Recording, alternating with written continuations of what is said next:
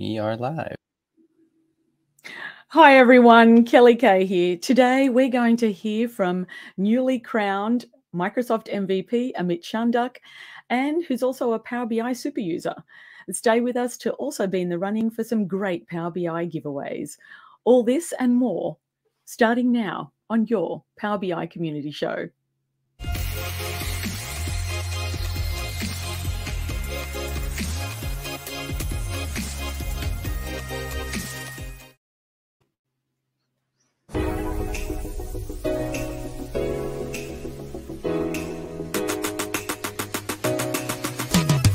Thank you for joining us today on the Power BI Community Show. We're making it so much simpler for everybody. I just love it. It's just amazing. There's so much to be excited about. I like to give users degrees of freedom, to explore as much of this as possible. It's just going to revolutionize things. I love it. I love it so much. It's so much easier to visualize the highways of our data. Yes, that's because you use the many-to-many. And that's when you start using Synapse. For example. Always great to connect with the community. We'll meet you in the community.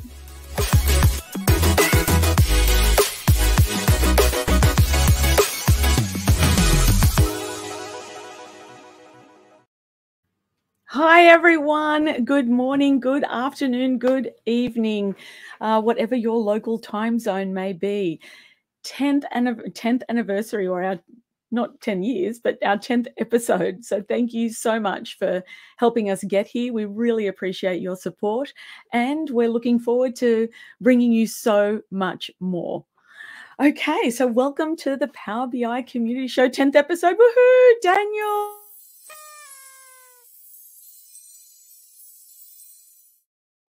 Our community support managers. So thank you so much for helping us get here.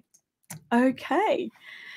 So my name is Kelly Kaye. For those of you who have newly joined us, I'm a senior PM serving our awesome Power BI community. I'll be hosting the Power BI community show streamed live on the Power BI YouTube channel and the Power Platform YouTube channel. My Twitter is at @ms_Kelly Kaye. And you can check out past episodes of this show. To comment on this show and be in the running for some fantastic giveaways, please go to aka.ms/PBI show comment. If you comment on the show here, you'll be in the running to get some great giveaways. This week, it's Power BI socks, which were huge at our Power Platform conference last week. Our show is produced by Daniel Zanna, and again, we have our awesome community support team, Natalie and Eileen, to help with answering any of your Power BI community questions, also questions on today's episode. Okay, so every couple of weeks, we'll have a few short segments, but our main goal is to celebrate you, the community. And so with that, let's kick off with our newly crowned Microsoft Data Platform MVP, Amit Chandak. Amit is also a Power BI super user. Amit, good morning. How are you? Good morning, Kelly. I'm doing really good, and I'm excited about being part of MVP program.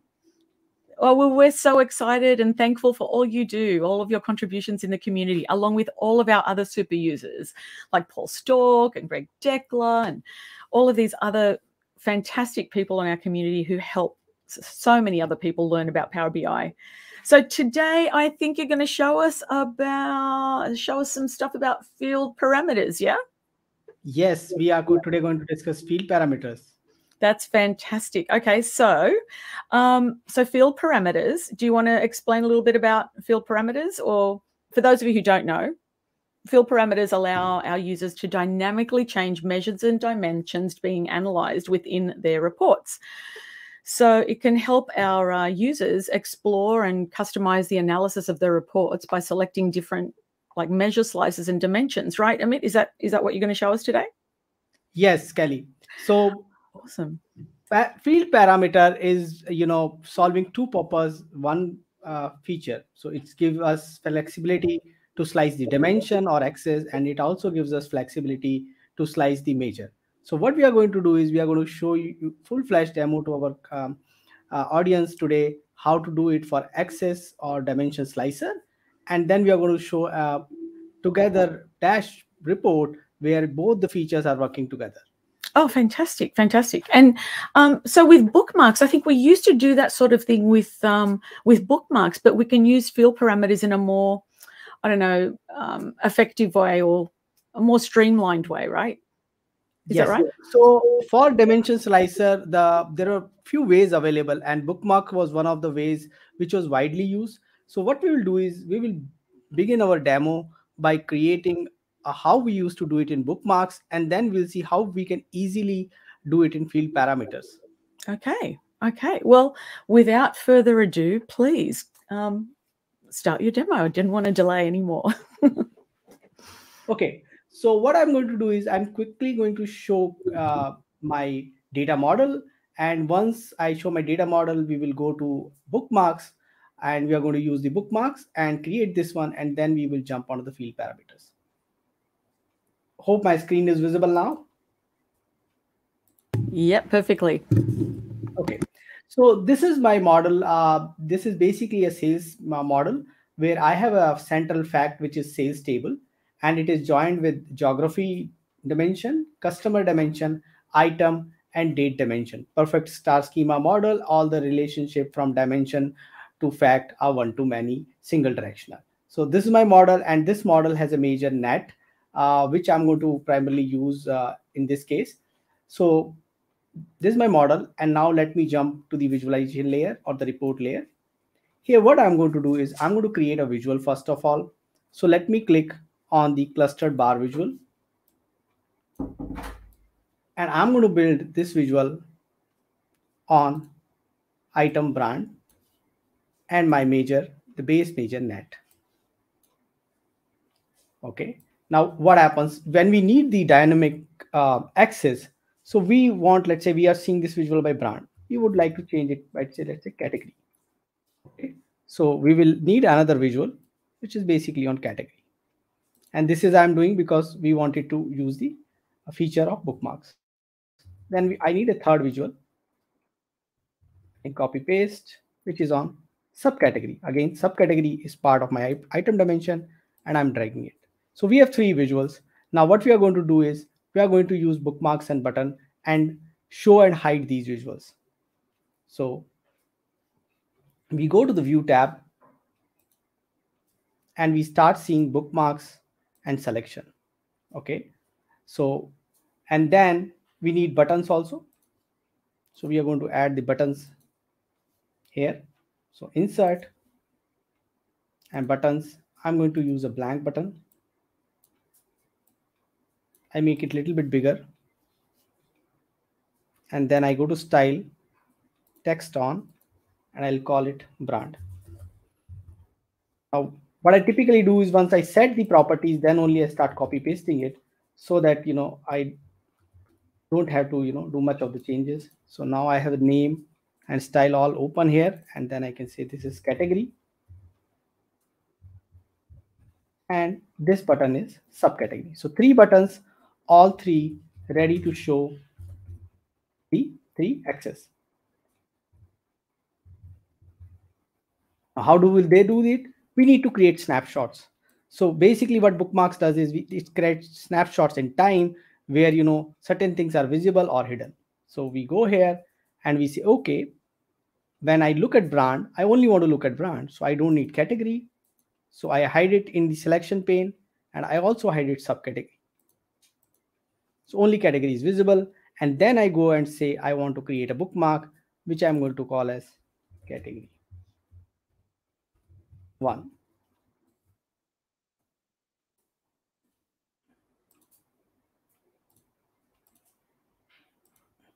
Then I create another one where I say, I want to now see subcategory. So I enable it, and I'm going to hide the brand. So only subcategory is visible, and we add another bookmark, which is subcategory. If I need to rename, I can double click if it is not visible. So let me call it subcategory. Then what I need, third one is I only need category. So I hide all other, now only category is visible. and then we create another bookmark, which is category. So this one should have been brand. So brand, if I look at brand, then it is only brand is visible, subcategory is visible, category is visible. Now we need to assign this functionality to buttons. So we click on a button and we go to the action, we enable the action, and the action which we need here is bookmark. So in the action, we search type as bookmarks and select a bookmark brand. Then we go to the second button, repeat the same stuff, action, bookmark, and the bookmark is category because the name is category. Same way, action, bookmark, and subcategory. Now, if you do control and click, you see one at a time. So you click on brand, you see brand. You click on category, you see category. You click on subcategory, you see subcategory. Now let me put them all at one place. Now look at this. It seems like the visuals are changing, the axis is changing. So this is the older method. So Kelly, a lot of work. Yeah, a lot of work, and great work though. I remember, Chris Hamill used to do great bookmark dashboards, reports, I should say. And we did a segment with Chris a while ago. Actually, we did a great call where he explained all of this stuff internally. That was about a year and a half ago. But now with field parameters, we don't have to do all of that, do we? Is there an easier way? Yes, pretty easier way, and we will be done in 2 seconds. So for that, in May 2022, we released this feature, field parameters. So it's under preview. So what you have to do is go to File, Options and Setting, Options, and under the preview feature, enable this field parameters. And once you enable this feature, you will see a difference. Under the modeling tab, new parameter. Previously, we only used to have numeric or the what we call what if parameter. Now we have numeric and field parameter. So let me create a new field parameter. So I click on this fields and it opens me. Now it is the single feature for both axis as well as major slicer because I'm creating axis slicer. Let me rename that on famously known as dimension slicer because we are using dimensions here, which is going to be used on axis. And after renaming, I'm only going to drag my categorical variables, which are my dimensions, across which I want to cut or analyze my data. And it is not that I can bring it from one dimension, I can bring it from multiple dimensions. Oh, wow. Awesome. And then it gives an option, add slicer to this page. So you can add to the current page. If you don't do this, you can add a slicer and drag the newly added slicer, access slicer there. So let it add. Now you got a slicer on this page. Now how to use that? First of all, let's look at what we got. So we got a table here, and this table here have brand, category, subcategory inside this new name of stuff, which is there now available in Power BI. Now, this is the table where you have all these properties, which is going to do the magic for us. Now, if you want. And so now we're saying that when we're using field parameters, we just drag and drop all of the attributes that we want in the slicer. The DAX is written for you. Yeah, so we dragged into that one, and then we got this slicer, and this slicer, this table, and this table is going to do magic for us.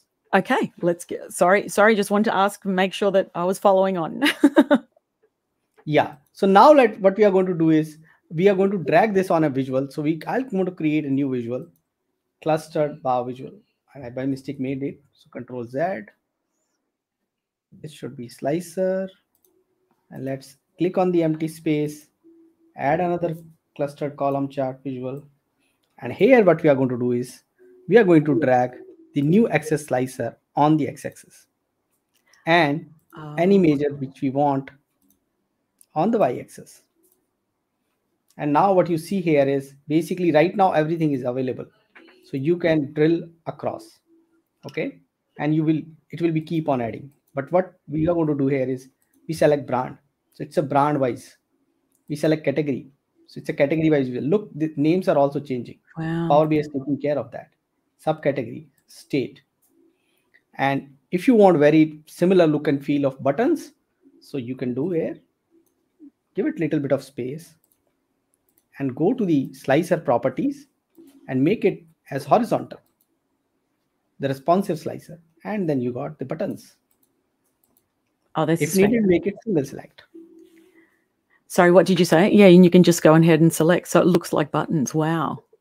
Yeah. So, and you can make it single select so that you don't choose two in case you only want to keep it single select. So you're effectively creating that one visual with all of the dimensions rather than creating separate visuals and buttons and bookmarks. So that's cut your work down by, 80%. Yes. And what that is going to do is, let's bring this one along with major slicer also. So I already created one. So now what's happening here, look at this visual. I have a major slicer on my both y-axis. One is for the majors which are like gross, net, cogs. So the moment I change it, you will see that this y-axis is changing. Then I have margins and discount as lines, and I can add both of them.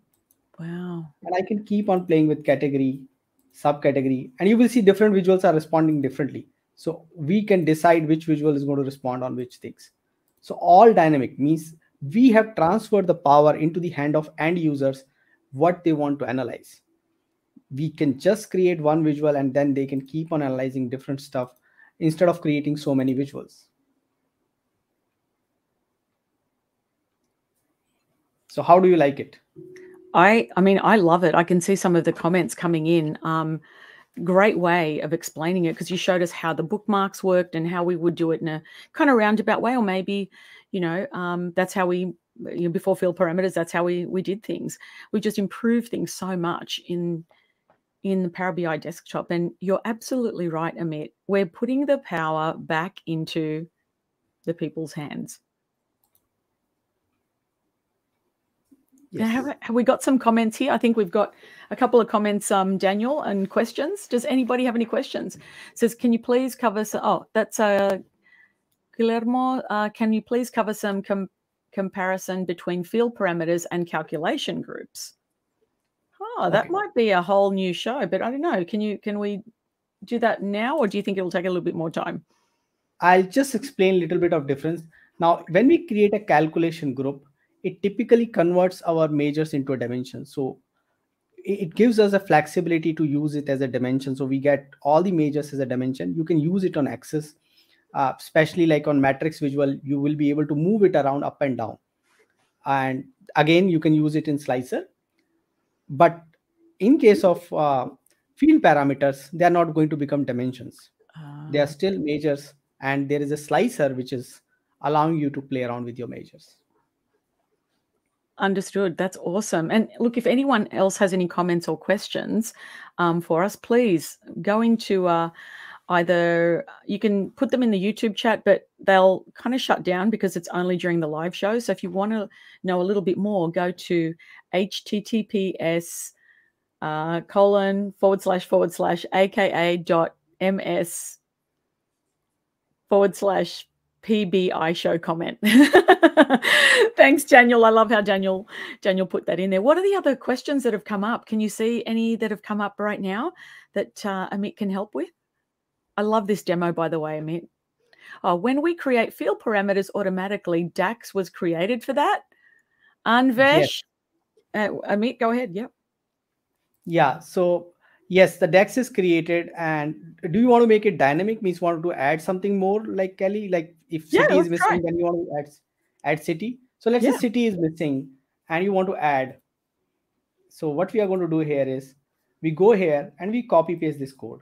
That means this is my love feature, copy paste. What I'm going to do is I just write down the name city, and look, I'm going to rename this as geography city, and the sequence number I increased. I come back here. I have 5, 6, 7, whatever I want. Wow. So okay. So let's go back to the DAX, and we can see the sequence there. We have 1. Okay. So 0. So it starts with 0, 0, 1, 2, 3, 4. So those last numbers. And then so obviously the DAX has been created for you. Now, if we minimize the formula thing, yep. And so, oh gosh, yeah, we do. We see city there. That's a great way of adding it. Yes. This is fantastic. And you want to see more magic? Yes, we'd love to. See, look at this. Look at the below table. Don't look at the up table. Okay. See which top 10 is coming. Okay, so brand and category. So we're looking at the bottom table, right, where it says category top N. Yeah. Yes. So Okay, it's category awesome. top N. So it's Yeah. top N of the category. Now look, Yeah. this contains everything. So only 2 values are coming from category. When this is category, now it's brand. It's coming only brand top N. Wow. Now this is what we have done is we done a little bit of top N along with the field parameters and match it. And this is another thing which people find a little bit difficult to show what is selected. So we will just give them just a little bit idea how you can show what is selected by this code. Okay. So what we have done is basically you can't simply say selected value parameter. So we say, okay, what is the selected value of parameter order? And for that, you get parameters. And once you get it, then you are ready to do the magic to shift your top ends. What we have done is we are shifting our top end from brand to category based on our selection. So if it is brand, we are saying top to brand. If it is category, we are showing top to category. So the bottom table, you are changing the top 10. Wow. So you can use multiple slices here, right? So you're not limited to using just one slicer. You can keep adding. I mean, provided that we're following the data model and we're not confusing the users, when they're seeing their data being displayed. So how many would you say is a good number for people to use? Would you say, 2 or 3, like a maximum of 3 field parameters in this way with the slices? Yeah. So I think 2 to 3 should be good enough number. If you have measures which you need to show on the line visuals, we can have 2 of them. So for measures which is on bar and then line, and then we can have 1 axis or dimension slicer. 3 should do a good job. Excellent. Excellent. And what other questions do we have here, Daniel? I know that there were a couple scrolling back. Could you add an example also establishing a different period of time? That's from Eleonora.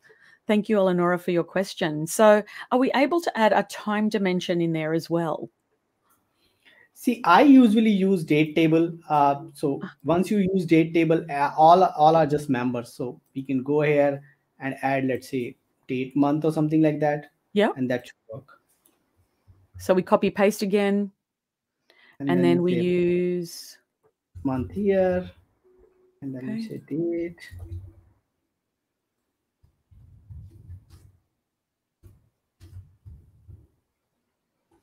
And we give one additional number sequence, commit it, cross it out. Yeah, here we go, sorting everything out.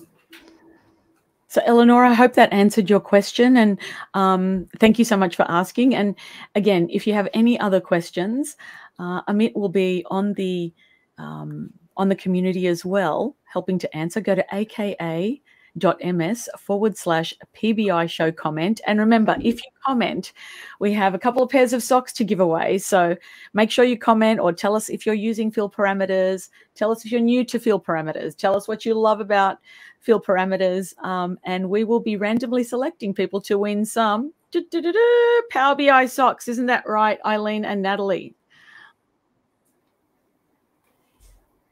That. Awesome. So any other questions? I think we just had one a minute ago, and I saw it flash past, but I did not read it. I apologize, Daniel, our producer. That was, have you seen performance hits on the number of items in the parameters? That's a great question, actually.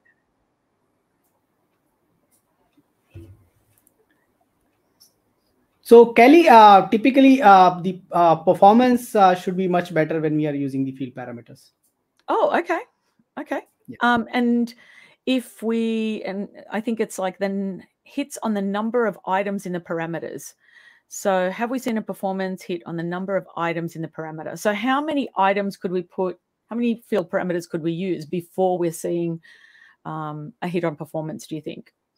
Or have you seen I any? have not observed any number for Okay. that, but what my observation till now is the previous way of major slicer and the current one which we have with the field parameters is perform much better. Okay, awesome. And I love your graph. And I know, we're not big fans of pie charts, but I do love, I do love the pie charts. And I love your graph here. Clicking on a slicer, can we change the background color back to blue? Can we do that? Let's have a look. So if let's say if I'm selecting category and I want a particular color and then subcategory I want a different color, again we have to go back to the same way. We have to use the selected value, and based on the selected value then we have to say if it is category then give a different color. So that's what we have to do. Okay. So, and do we have time to demo that? I know we're kind of running a bit short on time, but if you're able to now, or we can bring you back for another episode. Yeah, what we can do is while we introduce other things of the today's series, I can create the one and we can showcase at the end. Okay, great. That's awesome. Yeah. Thank you so much. Okay, any other questions, Daniel and Eileen and Natalie? Oh, how can we create dynamic titles using multiple slices like year, quarter, month, week, region?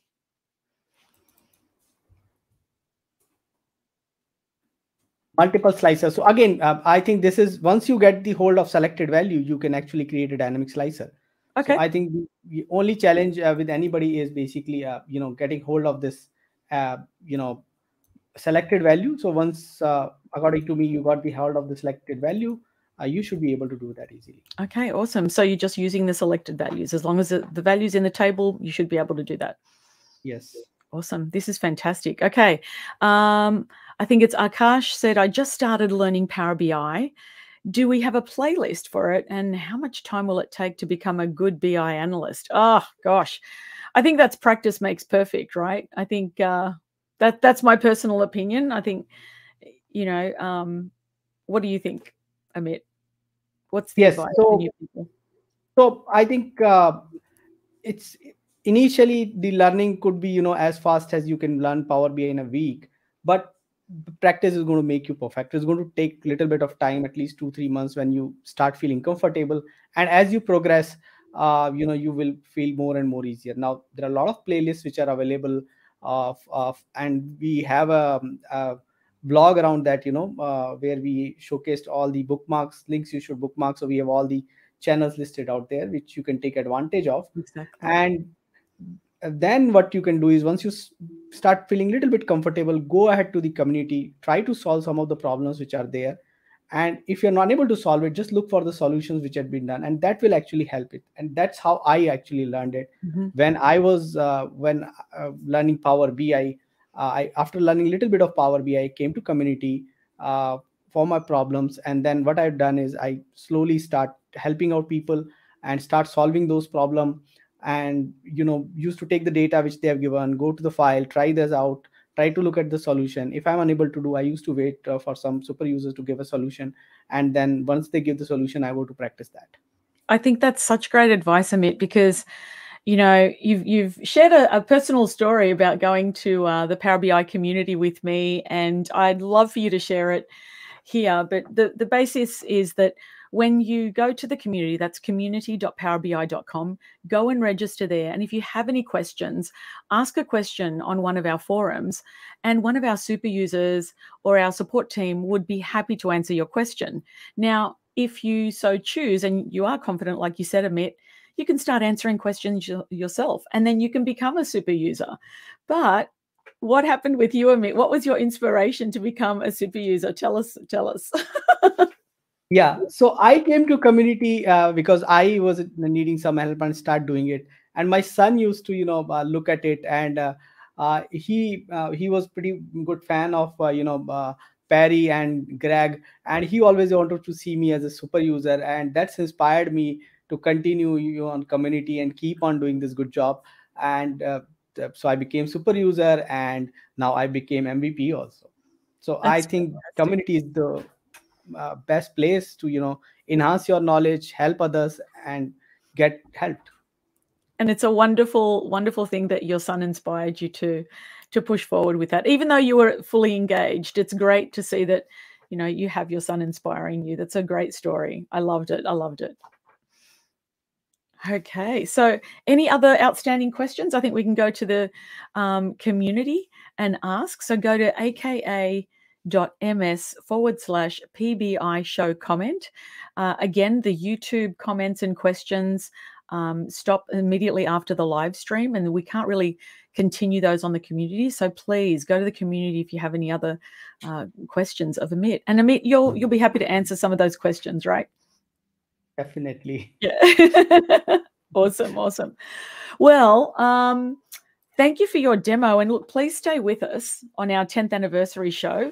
We just have a couple more things to tell the community about regarding the Power Platform Conference. So we had a great Power Platform Conference a couple of weeks ago. I wanted to thank everybody, organizers, but most importantly, the community. Thank you for attending in person and supporting us.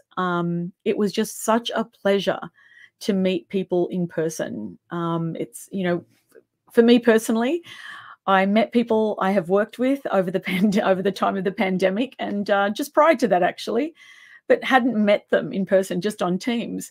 And the one thing that we do say, or that I say, we're all the same height on Teams. And when you meet somebody in person, I expect everybody to be my height. And nobody was, because I'm really short. And it was really a pleasant surprise and really lovely to meet everybody in person. So thank you so much for those who could attend. We really appreciate you taking the time, the effort, and spending time with us. It was fantastic. And we have some great news. We've already announced next year's Power Platform Conference. It's going to be in Las Vegas, Nevada on October 3 to 5, I believe. And we can go to, do we have that link here? I think it's powerplatformconf.com. That's powerplatformconf.com. And it is October, I'm just checking here, October 3 to 5. And next year in 2023, and we hope to see you there.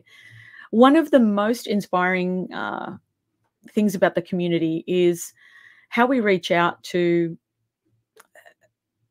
underserved communities. And for me personally, a lot of people know I founded the Power BI Women's Group, and we have some amazing co-organizers.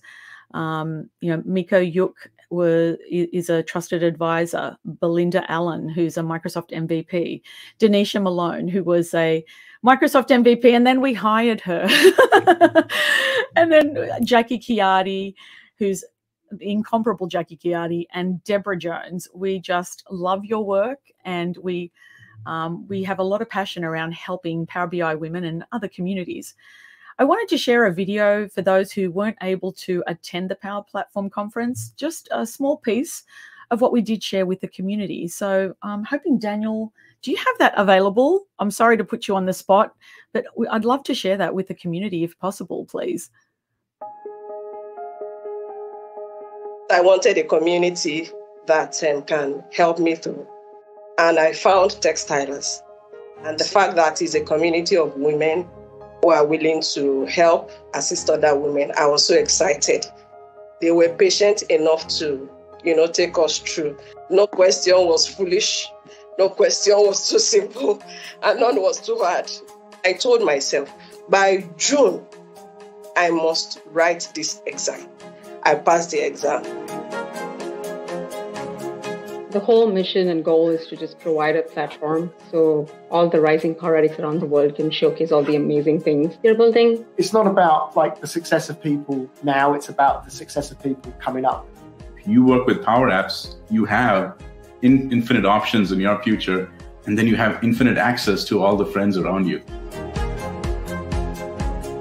Thank you for attending our first annual Power BI Women's Summit. Jump in and use your voice and technology. If you've been invited into a room, you've been invited in there for a reason.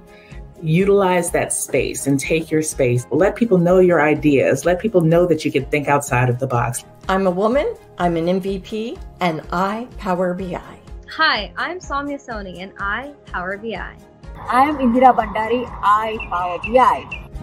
I'm Mitha Bandari, I Power BI. And I Power BI too.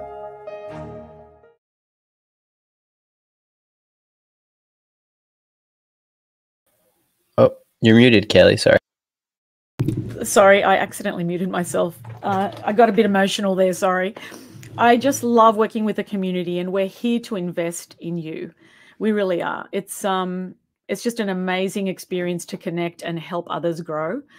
For me personally, I love seeing people learn and have those opportunities to grow their careers, to change their careers, and to help others as well. So if you want to comment on today's show, please go to aka.ms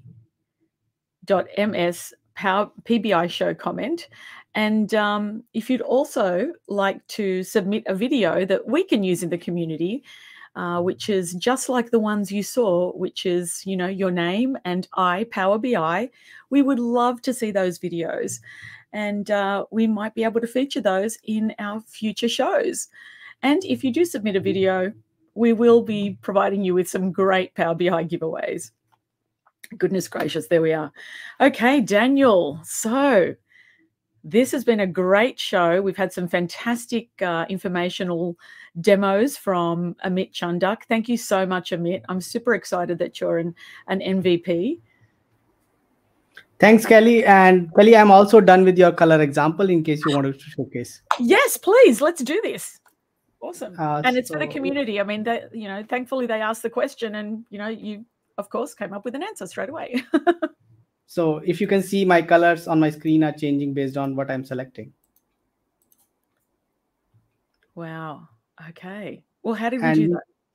Yeah, so I created a very simple color measure right now. So when it's category, so again, selected parameters, we select the order first. And based on that order, we found out what actually the name of the axis. Okay, because it directly you can't use selected parameter on axis slicer, the actual column. So we first of all say, what is my selected value of order?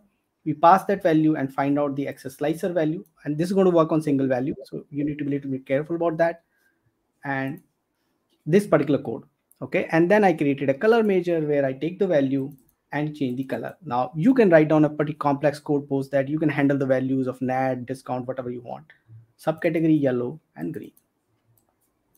And then I just set up it inside my columns, colors, function, conditional formatting. Inside the conditional formatting, we have to use field value whenever you want to use a color measure, because, and the color measure should return color. It should be a text type. And then I selected color measure here by searching it. And once I do that, it starts changing here.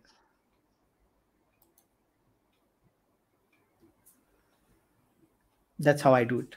This is fantastic. Thank you so much for putting this demo together, number one. And then this color measure. I've never done a color measure, so I'm absolutely going to try that this week. It's awesome. And now, can I have a commitment for you to come back on the show again and do some more demos and teach us some more in the future? Sure, anytime. That'd be great. Thank you again so much, Amit. Thank you, Daniel, Eileen, and Natalie.